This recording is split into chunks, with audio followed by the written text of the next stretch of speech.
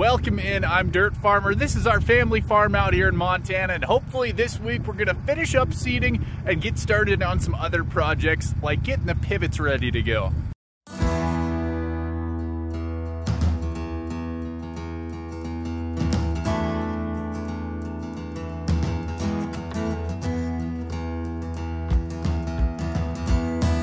Starting off this week doing one of those jobs that you just got to kind of do every once in a while, which is cleaning stuff up. So we have a little bit of some wheat seed actually in the semi here and a little bit of some fertilizer and stuff.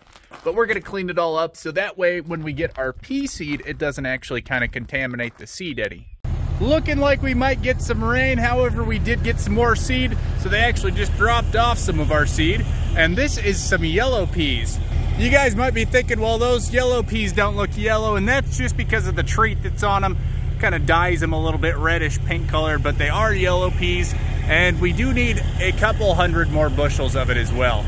Due to the weather and the field being a little bit too muddy, it is kind of a slower day around here. And when I say slower, I mean it might be just kind of a normal day around here type of thing. So we're actually getting ready to change the oil on the old Geo Tracker here. Halfway through the oil change on this thing, but it's gonna have to wait because the uncle just said we're gonna maybe go try a little seeding. My uncle's been out in the tractor seeding the peas, just getting the start on it, just to kind of make sure everything's right and working. But I'm gonna switch him off here pretty quick, and it's kind of nice. Have a couple minutes, I can look at some of the winter wheat out here. It's actually looking pretty good. We weren't sure how some of this stuff was gonna be looking, but it's not looking too bad.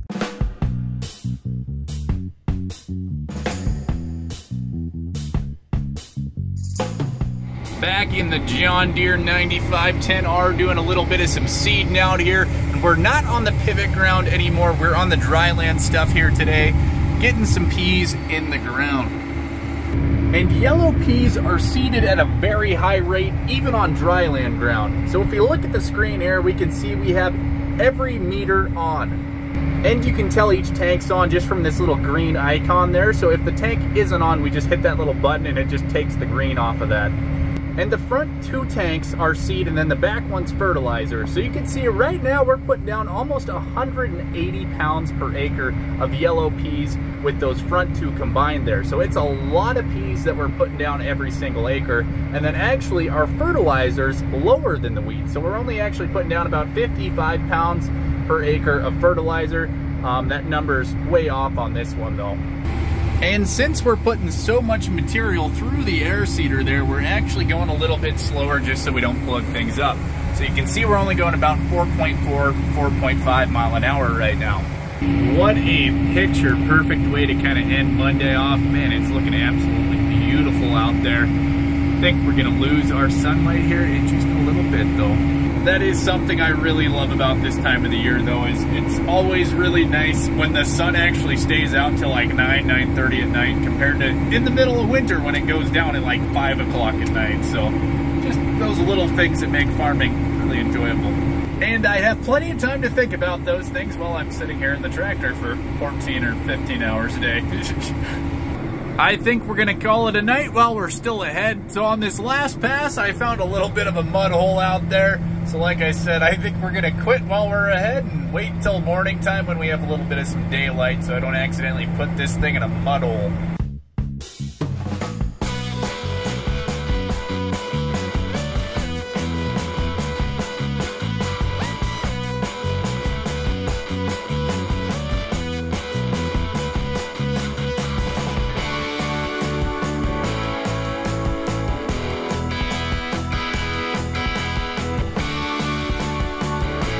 It's Tuesday morning, and I figured since we did kind of a morning checklist with the Case IH tractor, we'd do one with the John Deere as well. And the very first thing we always do with any tractor is we check our oil. I just did that, looking good, so we should be ready to start this thing up.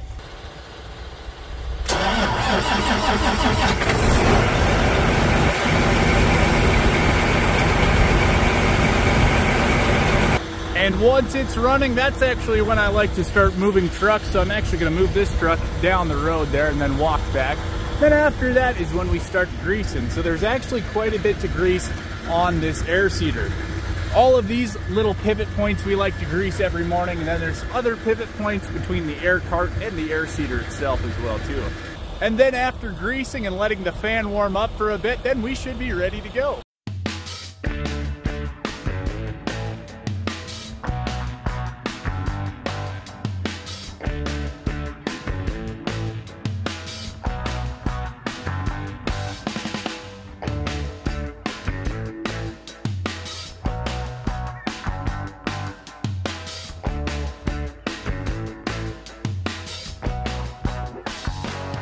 What you guys were just watching me work on was adjusting some of our little patch hoses on these big main hoses. So this hose we have is not the best quality. It was supposed to be really heavy duty stuff. I can't remember if we got this stuff from John Deere or not, but wherever we got it from, it's kind of junk. And yeah, we always have a bunch of holes in it, especially the points where it pivots. So we take some other hose and we just kind of wrap it around it type of thing to try to at least make sure the product goes through and makes it to the tower itself.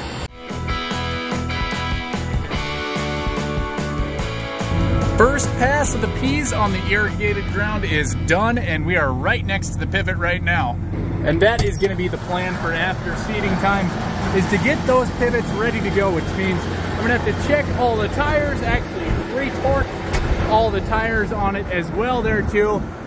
Check all the drop tubes. Probably change the oil. I don't remember if I did that in the fall or not, and just all kinds of other stuff. And there'll be plenty of footage on that.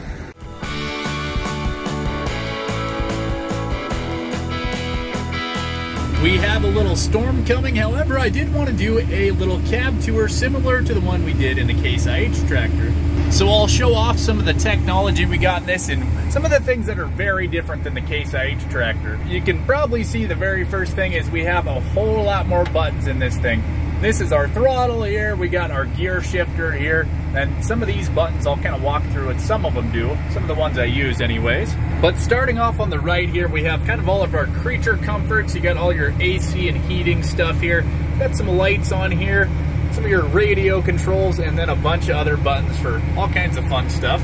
And then we'll move over to our main controllers here. So this is all the stuff I'm using most of the time. And obviously the throttle I'm using a lot, the gear shifter quite a bit, and then this button is very important. So this is our GPS button right here, and it just turns the GPS on when we are pretty close. And then these three switches up here are actually our hydraulic remotes. So this first one is the one we use the most. That's for just the up and down of the discs on the air seeder. The second one we have here is actually one we don't use a whole lot, and most of the time we actually have it covered. And that is actually for winging up the entire air seeder for transport mode. And so obviously most of the time we're down in normal seeding mode here.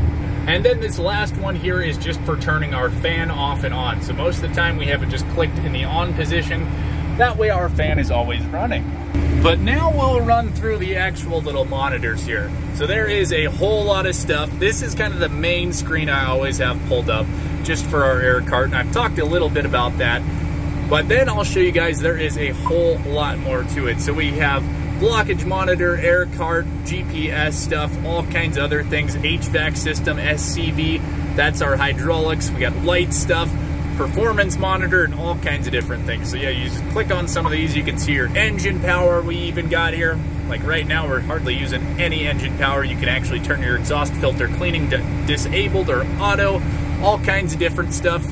There's a whole lot to it type of thing. But like I said, most of the time I have the air cart pulled up, and sometimes if I have to adjust things on the blockage monitor, I'll switch to that one. And then also the performance monitor is nice too, because it's got all kinds of different little things on it. You can actually see how much fuel you're using per hour as well too. And then we'll move on to the next screen over here. So this one is our GPS, and this is pretty much what we always have this one pulled up on, is just on our GPS monitor there, just to make sure we're seeding in the right place. And we're actually getting ready to turn around. You can see that the end of the field is kind of right up there. So I'm going to turn around quick, then we'll come back to this. We're turned around, so we'll get back to it here. Same thing on this one. There is a whole bunch of different menus. So you can see we got all these different ones. I'll move our duct tape up. I just use that to kind of keep our family name out of here, because that is one thing, is I don't give off our exact location. And then if we go back to this, there's actually two home screens. So this is like our main home screen here, and then we actually have this other home screen. It's got all kinds of different stuff and more sub menus again. You can actually change all your resources, and then actually This is a little bit different because you can actually set your equipment. Right now I do have it set up for this air seeder. So you actually go out and you measure it. So this should be almost exactly perfect. You can actually see there that the air seeder is sitting behind here. So I think it's like 12 feet or 13 feet actually behind the actual tractor here. So I actually had to measure it one day and just measure from the GPS unit, which is sitting right about here on the roof, and then back to about the front of the air seeder, or about the front of the discs anyway, type of thing. And actually I think I may have measured it to the middle of the discs, but yeah, you have to add all that extra stuff in there, and that way when you're actually turning and stuff, it does a pretty accurate job of measuring everything. Other than that, it's pretty standard in here. So you got your normal RPMs here and your miles per hour. You got a couple of gauges like your fuel and stuff and what gear you're in. So we're in F8 right now. And then yeah, you kind of come to this part and it's pretty open in here. You got your steering wheel and kind of the normal stuff on there, and the rest of the dirty cab. I got obviously my drone I always like to carry around for getting footage. Water, we carry our toolbox in here, GoPro, because you know we got to get more footage. We do have a buddy seat in this tractor, which is nice. I can put my lunch and dinner on there. Do have the lunch box GoPro case that I always keep in my lunch box, and then just some random stuff back here. We like to keep a little bit of some hose, a little bit of garbage because I forgot a garbage bag. Yeah, lots of books and stuff, you know, in case you get bored or you need to fix your tractor. But that is one thing I really do like, is this seat that swivels, and it swivels really far. So most of the time I'm actually kind of sitting like this, so that way I can keep an eye on everything and I don't have to turn my entire body to look back here. Most of the time I can kind of see at least this much pretty easy without kind of kinking my neck. And remember, if you guys do have absolutely any questions, please ask in the comments and I will try to do my best to answer them, or hopefully get a little footage of them as well too.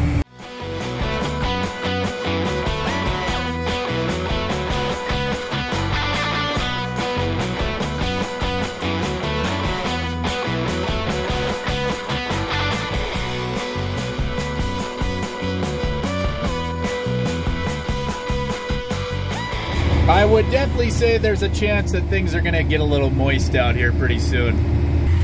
I think we might be about done for the day. It is starting to come down pretty good, and I think it's just gonna end up getting a little bit worse out here too. But we do love seeing the rain, so we cannot complain one bit.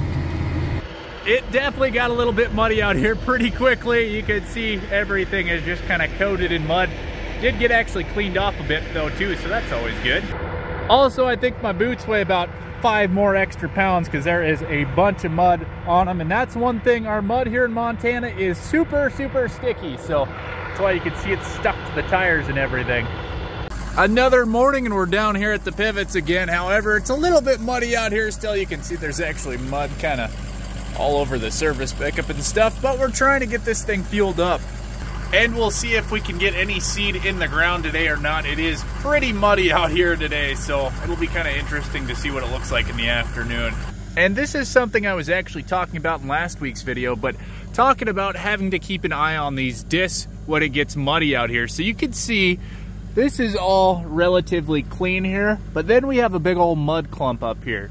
So yeah, these mud clumps can actually affect the depth because this is our depth wheel here. So yeah, if this big mud clot is down here at the bottom, our seed is actually going to end up a little bit shallower in the ground just because of the mud built up on this wheel here.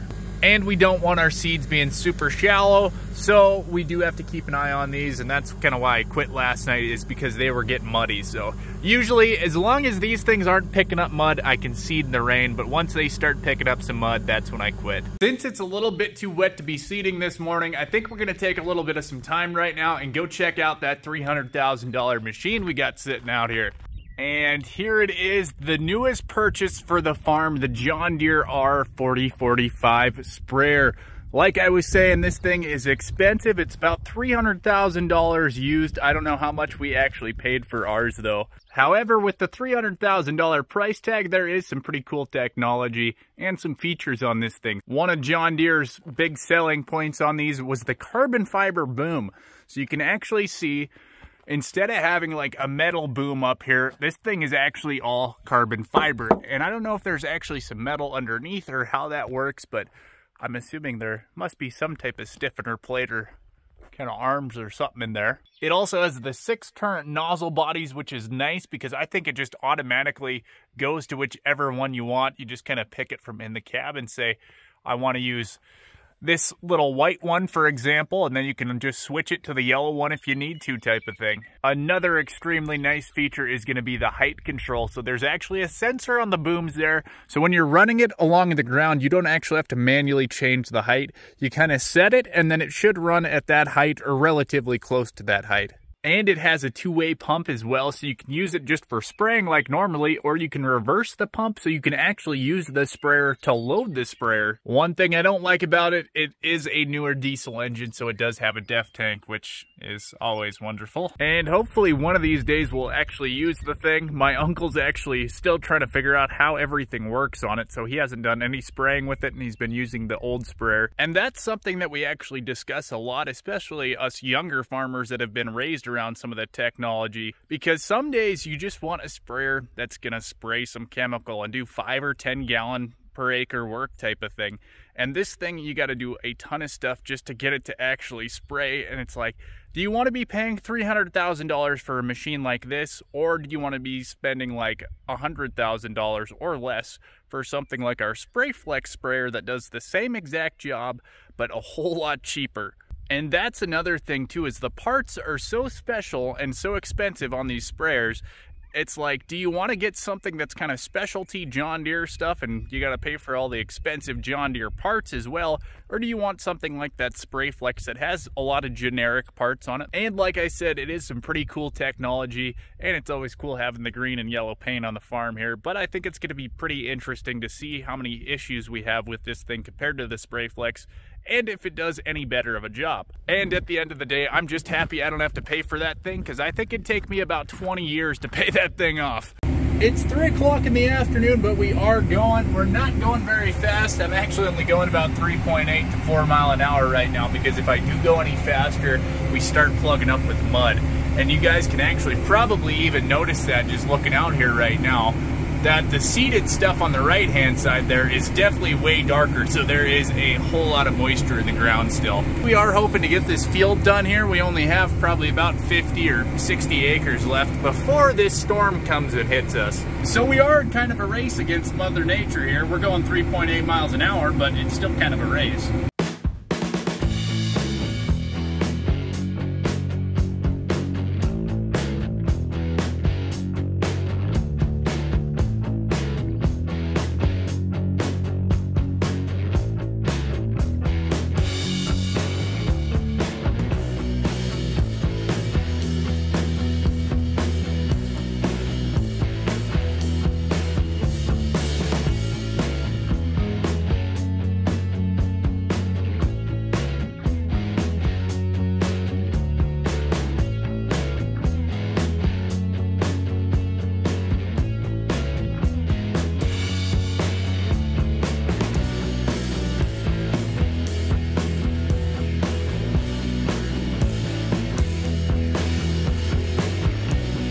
Definitely have this field done.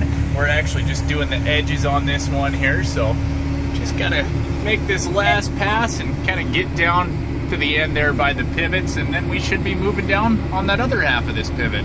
Another chilly, slightly damp little morning out here in Montana. It's kind of misting out here, but the ground is pretty muddy, so we're probably not going to be getting a ton of seeding today. The rain's coming down a little bit harder now, so I think our chances of seeding today are going down some more.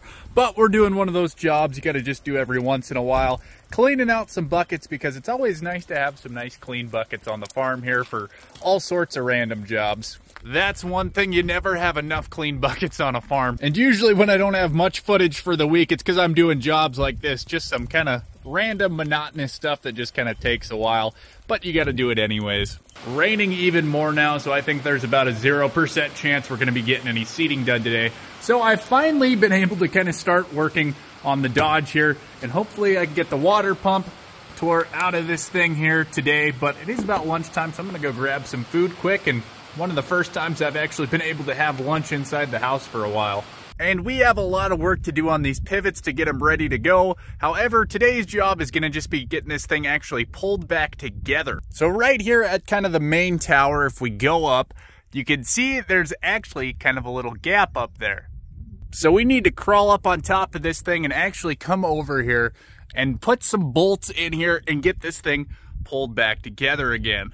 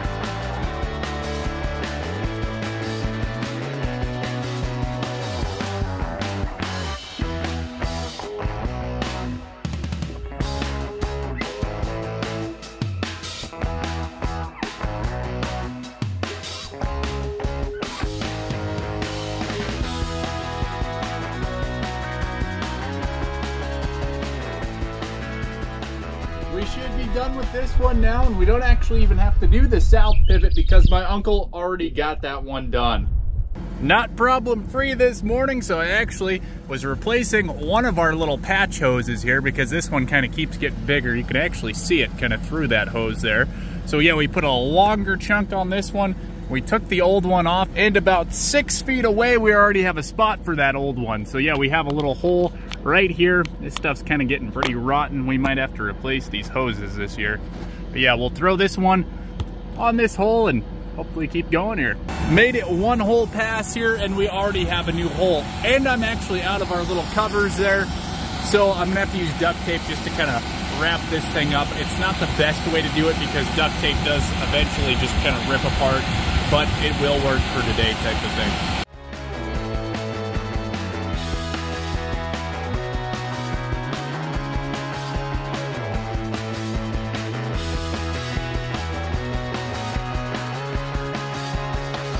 Quick seeding to lay out here. I actually have to go spray now because my uncle's going on vacation, I guess, this weekend, even though we have a million things going on. But I guess he is the boss, so he gets to kind of choose what he wants to do. But yeah, I can't really run the sprayer and the seeder at the same time type of thing. So yeah, I gotta go get the spraying done first now, and then I'll come back and go seeding again. The wind came up, so now I can't spray, so that's why the sprayer's just kind of sitting down there in the field, because that's the field I need to get done. However, instead of sitting here waiting, I might as well get some seeding done, and hopefully I can get that spraying done sometime today, because my uncle said needed to be done today type of thing, but obviously not that important if he was ready to go on vacation instead of spraying. And I don't want to sound ungrateful or anything like that. That's, my uncle has worked lots of years on this farm, so he definitely deserves some time off. It's just really easy to get frustrated just because there is hired guys around here who work for other farms, and they make a lot more money than I do, and they have a whole lot more time off as well. So like I said, it's just pretty easy to get frustrated some days. Not going to be a whole lot of footage of this because I am in a 100% rush, but we're doing about 14 miles an hour right now. One of these days when it's a little less hectic on a flatter field, I'll show you guys kind of all this stuff and how this sprayer works. We're spraying Valor out here, which is for killing grass and weeds in pulse crops type of thing. Well, I got all the spraying done. However, I need to get the tractor filled because we ran out of seed. And since I'm the only person here now, I actually have to shuttle everything myself. So I got to get over to the trucks there, which means I just got to kind of walk back and forth now. It's Saturday morning, and you guys can probably see we're loading up the truck right now. So I went to go fill the air seeder last night, and then I looked at the truck and realized we had hardly any peas left in there. So now we're going to get this thing loaded up, so we shouldn't have to worry about that, and hopefully the rest of the peas inside the semi here will fit in the truck too. Finally getting ready to load our peas up in the air seeder here. However, there is one more step whenever we are loading peas or lentils. We are adding a little extra along with the peas there, and we actually have our special little applicator. I'll show you how this thing works and what we're actually applying to the seeds as well too. And it's not seed treat because you can see these things have already been treated. That's why they're kind of pink at their yellow peas. And that's actually what we're adding here is the inoculant. Nodulator is just the brand name of this type. But what this stuff is essentially is just really black dirt. So I'll pull a little bit out of the bag here. You can see it. This stuff is literally just like black dirt. Definitely a whole lot different than our dry dirt we have here in Montana. This is the really nice quality stuff. It's actually considered peat, P-E-A-T. And what this stuff does is it actually helps our peas and lentils make their own fertilizer. So that's what some of these different crops do, is they'll actually make a little bit of their own fertilizer on the roots themselves. And this peat actually helps them just kind of produce a little bit more nitrogen. And there is a certain amount of peat you're actually supposed to apply to your peas. So for our front tank, we should be getting about 7 bags, and then that middle tank, it should be about 4. And how our applicator works is we'll literally just kind of pour that black dirt into the top here. And then this thing's actually plugged in. We have a little quick connect right here into our truck there. So you can see we actually have our little electrical plug in. So then all I have to do, turn that thing on, and it'll start applicating the dirt into the auger itself on the peas. And I'll show you guys kind of how it looks when it's actually going in the tank there too. Usually we like to have 2 people doing this job just because it does make it a lot simpler. But like I said, my uncle's actually on vacation. So I have to kind of run up and down and make sure our little applicator's always got some in there, because it can only really fit like 2 bags at one type of thing. And if we just grab a quick sample here, you can see this stuff has little tiny black spots on it there, and that is the inoculant just sticking to the actual pea itself. So if you guys have noticed my face being a couple shades darker throughout the week, it's because of this inoculant stuff. That dust is just really, really dark colored, and it really likes to stick to stuff, especially your skin.